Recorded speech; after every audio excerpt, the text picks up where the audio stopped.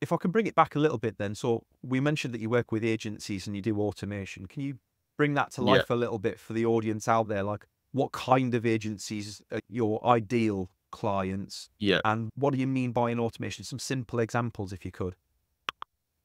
So I think the main thing is like agencies that are digital, obviously, and got a lot of things going on. So I'll just run a couple examples of automations, and then you can see whether they resonate with you. So first off, you've got client on board, and that's one that I always get asked to do. So when you sign on a new client, you want to create the Google folders, add them to spreadsheets, and send over documents, invoices. We automate that whole process to save your employees a lot of time.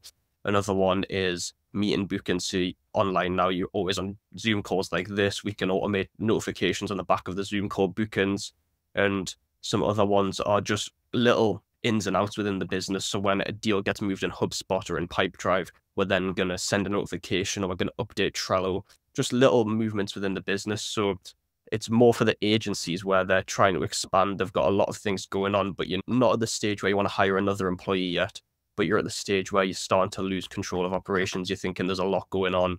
We need to dial things in. And that's the main people that I go for, which is as you're starting to expand, you realize you need more time, and automation frees that time up for you.